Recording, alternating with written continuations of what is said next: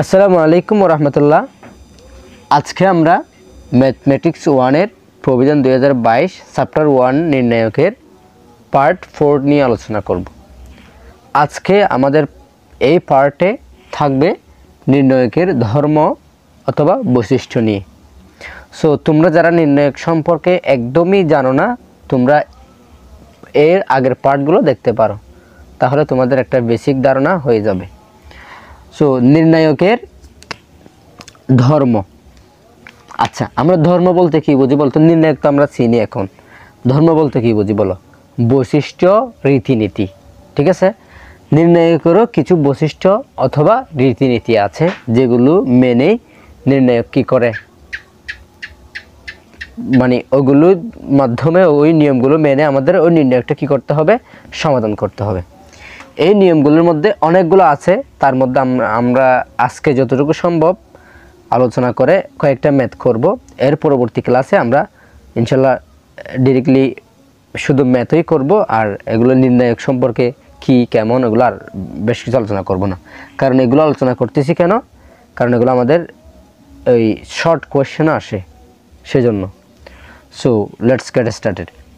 So আমরা যেটা first দেখব সেটা হচ্ছে কি, কোনো নির্ণায়কের পাশাপাশি যে কোনো দুইটি সারি অথবা পরস্পর স্থান পরিবর্তন করলে নির্ণায়কের মান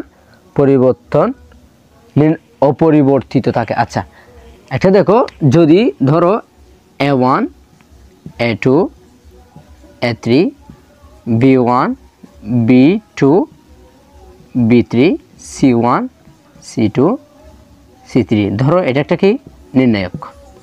আচ্ছা, এই নির্ণায়কের যদি কোনো একটা সারি অথবা কলম স্থান পরিবর্তন করে, তাদের কোনো স্থান পরিবর্তন করে, তখন এদের মানের কোনো পরিবর্তন হয় না। এটা মনে রাখবা। যখন ধরো এই কলামটা আমরা এই কলমটা যেটা ফার্স্ট কলম আছে সেটা আমরা দ্বিতীয় কলমে লিখবো, এবং দ্বিতীয় কলমটা ফার্স্ট কলমে লিখবো। B1 B2 B3 A1 A2 A3 B1 C1 C2 C3। আচ্ছা, এখন দেখো এটা কিন্তু স্থান পরিবর্তন করেছে। ঠিক আছে, যখন কোনো নির্ণায়কের একটি কলাম অথবা সারি স্থান পরিবর্তন করে, তখন তাদের মানের কোনো পরিবর্তন হয় না। তবে একটা কাজ হয়, সেটা হচ্ছে এই যেটা পরিবর্তন হয়েছে এটার সামনে একটা মাইনাস চিহ্ন বসবে, অর্থাৎ ডি এর পূর্বে একটা কি বসবে, মাইনাস বসবে। কথা বুঝতে পারছি? জাস্ট মাইনাসটা পরিবর্তন হবে। তো এখন এটাও ডি এটাও ডি মাইনাস ডি। ঠিক আছে, এই দুইটা এখন চেনার উপায় কি? সো আমরা এটাকে ডিফারেন্ট দিতে পারি। এটা বুঝতে পারছো? এটা না বুঝো আমি আবার বলছি। ধরো একই নামে যখন আমরা দুইজনকে ডাকবো, ধরো তোমাদের ক্লাসে দুইটা মাসুদ আছে, এখন একটা মাসুদকে ডাকলে একটা মাসুদ এমনি দাঁড়া যায়, তো এখন আমরা ওকে মাসুদ 1 মাসুদ 2 ডাকতে পারি। সো এখানেও D1 D2 তো ডাকলে নির্ণায়কের এই পয়েন্টগুলোর সাথে মিলে যাবে, সেজন্য আমরা ফ্রেম দিয়ে বলতে পারি।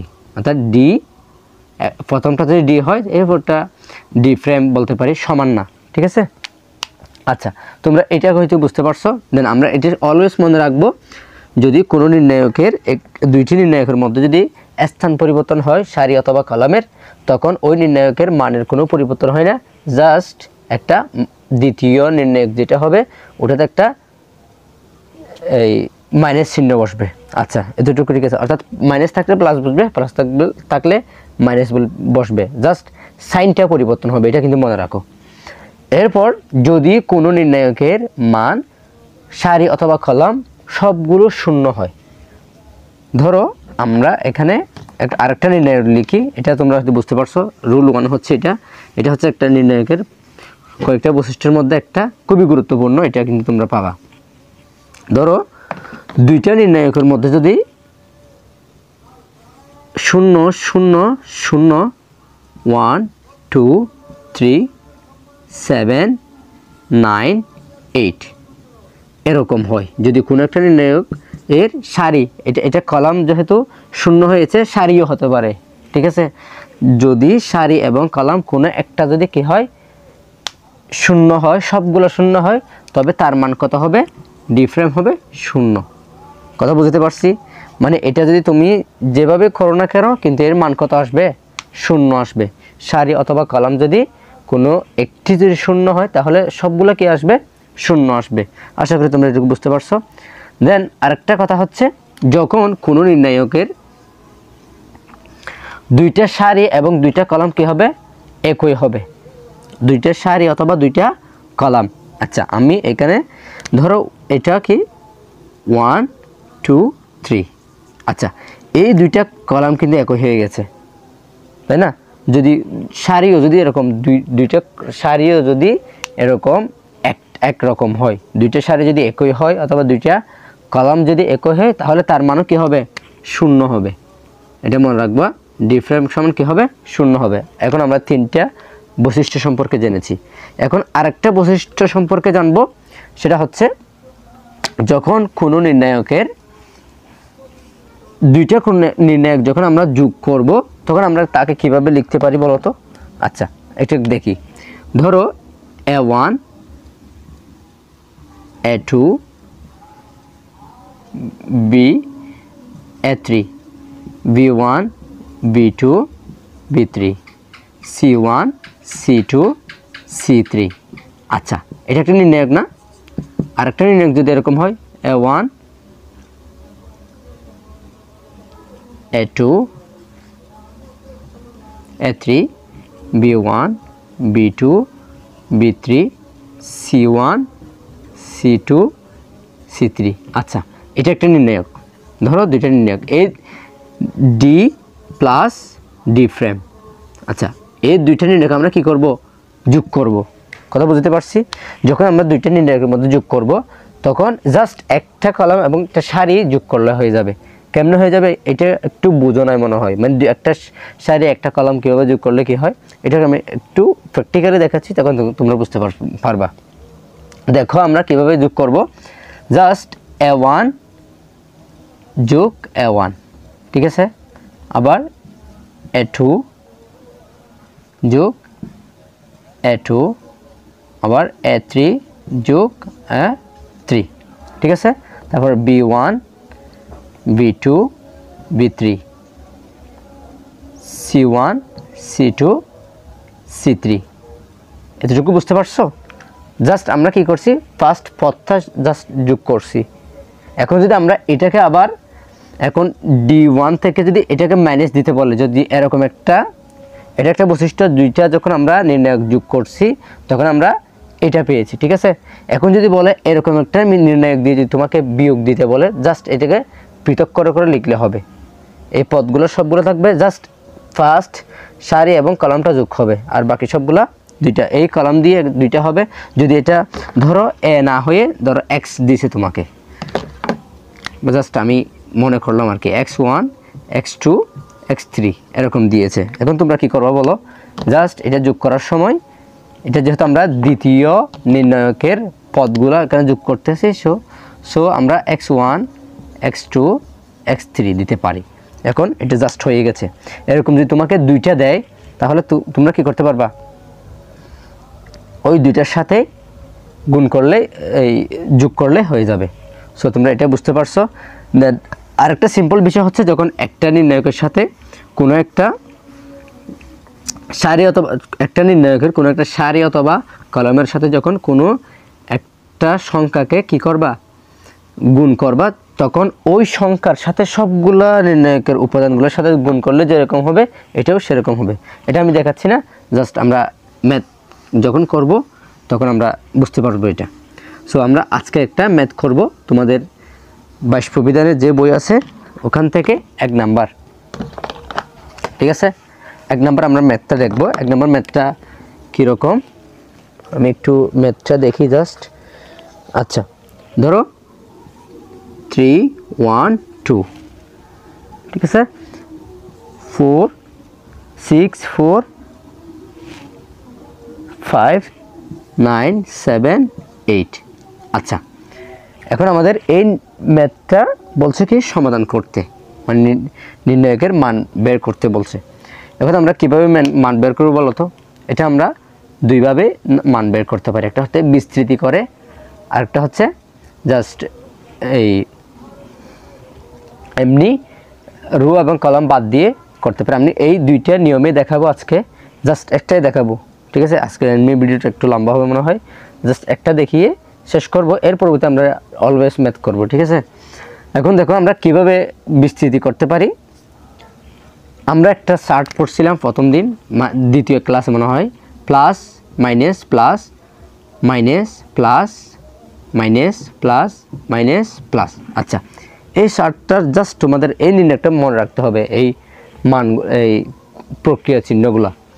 এখন দেখো 3 আগে প্লাস নাকি মাইনাস বলো, তোমরা এখন বুঝতে পারছো। 3 আগে হবে কি প্লাস, তো প্লাস হলে প্লাস, প্লাস থাকলে তো আমরা দিতে হয় না, এটা আমরা সবাই জানি।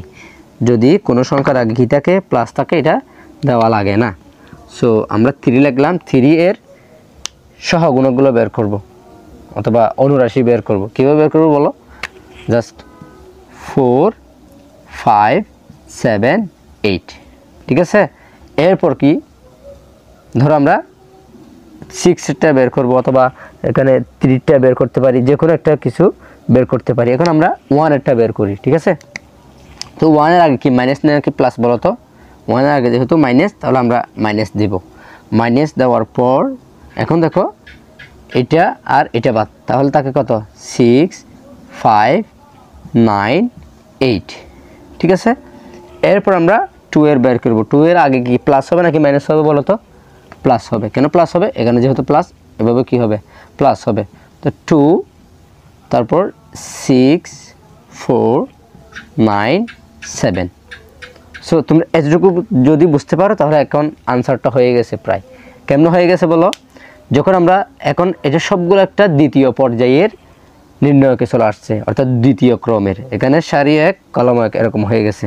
তো এরকম হয়ে গেলে আমি ফার্স্ট দিন দ্বিতীয় ক্লাসে একটা কথা বলছিলাম কি, A1 A2 V1 V2 যখন এরকম নির্ণায়ক হবে, জাস্ট আমরা কি করব, এটা আর এটা গুণ করব, এটা আর গুণ করব, আর মানে এই মাঝখানে কি দেব, মাইনাস চিহ্ন দিব, এটা আমরা বলেছিলাম। সো এটাও আমরা ঠিক একইভাবে কি করে ফেলবো, এটার মতো করে বিস্তৃতি করে দিব, প্লাস 3, তারপর এখন এটার মতো করে এটা সমাধান করো। তারপর 4 8 কত 32, এটা হবে 35 হবে। তারপর -1, এটা -1 যেরকম আছে সেরকম লিখে দিব। দেন এটা দেখো, এটা কত হবে বলো, এটা হবে 48 -45 প্লাস এটা হবে 42 মাইনাস এটা কত হবে 36। আচ্ছা, এখন জাস্ট এখানে 2 হবে, সরি। আচ্ছা, আমরা জাস্ট মানগুলো বসাই দিলাম, মানে এটা তো আমরা সমাধান করতে পারবো। আমরা দ্বিতীয় পর্যায়ের নির্ণয় কীভাবে সমাধান করব এটা দ্বিতীয় ক্লাসে বলেছিলাম মেবি। আচ্ছা, এখন দেখো জাস্ট একটা থেকে একটা মাইনাস দিয়ে দেব। 3 ইন্টু এটা কত হবে 35 থেকে যদি আমরা উল্টা বিয়োগ হবে, কারণ এটা এই বড়। 35 থেকে যদি এই 32 চলে তাহলে -3, তারপর এটা হবে কত 1। আচ্ছা, 1টা থেকে যাবে। দেন 48 থেকে যদি 45 চলে যায় তাকে কত বলো, তাহলে তাকে 3, এরপর তাকে কত +2, আর এখান থেকে যদি এটা চলে যায় 6। আচ্ছা, 6 সবগুলো যেহেতু গুণাকার থাকবে আমি ব্র্যাকেটে দিয়েছি, তোমরা ইনটু চিহ্ন ব্যবহার করতে পারো। আচ্ছা, এখন যদি আমরা বলি এটা -9 হবে গুণ করলে, দেন মাইনাস এটা হবে -3, আর এটা হবে 6 দুগুণা 12। আচ্ছা, এতটুকু যদি বুঝতে পারো তাহলে তোমরা জাস্ট ম্যাথটার সমাধান হয়ে গেছে। এখন দেখো, আর এটা এখানে -9, এটা -3। আচ্ছা, দুইটা মিলে -12 প্লাস 12, দুইটা যেহেতু এটা কাটা তাহলে থাকে কত 0। আচ্ছা, এটুকু একটা হচ্ছে এটা এক পর্যায়ে সমাধান, ঠিক আছে। এটা অন্যভাবেও সমাধান করা যায়। কেমনে সমাধান করবো বলো তো। আচ্ছা, আমরা এটুকু মুছে ফেলি, এটুকু মুছে ফেলি জাস্ট। আচ্ছা, এটা কীভাবে সমাধান করবে বলো। আমরা যদি এখন এখানে একটু খেয়াল করি, দেখো 6 না, এখান থেকে যদি আমরা 3 বিয়োগ দিই তাহলে কত হয়? 3 হয়। আবার 4 থেকে যদি 1 বিয়োগ দিই তাহলে কি হয়? 3 হয়। আবার 5 থেকে যদি 2 বিয়োগ দিই তাহলে কি হয়? 3 হয়। আচ্ছা, সবগুলা পদ কিন্তু একই রকম হয়ে গেছে, জাস্ট মানে সারি নাম্বার 2 এর সবগুলা পদ। আবার এখান থেকে যদি আমরা 2 নম্বর সারিটা বিয়োগ দিই তাহলে 3 নম্বর সারি থেকে 2 নম্বর সারি যদি বিয়োগ দিই তাহলে তখন আমরা কি পাই দেখো তো? তখন আমরা সবগুলো 3 পাই। আমি জাস্ট এখন বুঝিয়ে দিচ্ছি, দেখো। আর 2 অর্থাৎ সারি নাম্বার 2 থেকে যদি আমরা কত বিয়োগ দিই সমান, জাস্ট আমরা কি কত বিয়োগ দিব বলো তো? মানে 2 নাম্বার কি হয়ে যাবে? R2 মাইনাস R1, মানে সারি নাম্বার 2 থেকে সারি নাম্বার 1 বিয়োগ দিব। এরপর কি করব? সারি নাম্বার 3 থেকে 3 ফ্রেম হবে। ফ্রেম কেন? আমরা নতুন একটা সারি তৈরি করব বিয়োগ দিয়ে, সেজন্য। সো এটা যদি আমরা কি সারি নাম্বার 3 মাইনাস সারি নাম্বার 1 এরকম হবে। সো আমরা জাস্ট এগুলো বসাই দিব। উপরের যে সারি আছে 3 1 2 এগুলো বসাই দিছি। এখন এটা থেকে এটা বিয়োগ করলে কত হয়? 3, এটাও 3, আবার এটাও 3, এরপর এটাও কি হয়? 3 3 3। আচ্ছা, তো আমরা একটা নির্ণায়কের কি পড়ছিলাম? বৈশিষ্ট্য পড়ছিলাম একটু আগে। ওটাতে কি বলছিলাম? যদি দুইটা সারি অথবা কলাম কোনো নির্ণায়কের এক হয়ে যায়, একরকম হয়ে যায়, তখন আমরা তা কি বলতে পারি? তার ওই নির্ণায়কের মান হবে কি? 0।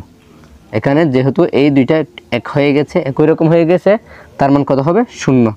জাস্ট একদম সিম্পল। তো তোমরা যদি আগে ওটা করবা, ওটা যদি বুঝে তারপর এটা করবা, আগে শর্টকাট করতে যেও না, তাহলে তোমাদের একটু বুঝতে সমস্যা হবে এবং ফিউচারে খুব সহজে ভুলে যাবা। সো আশা করি বুঝতে পারছো। দেন আমাদের চ্যানেলের যদি ভিডিওগুলো ভালো লাগে তাহলে চ্যানেলটি সাবস্ক্রাইব করবা। Then I hope that you will be get our videos in 7 PM in Delhi. So সবাই ভালো থাকবেন, সুস্থ থাকবেন। আসসালামু আলাইকুম ওয়া রাহমাতুল্লাহ।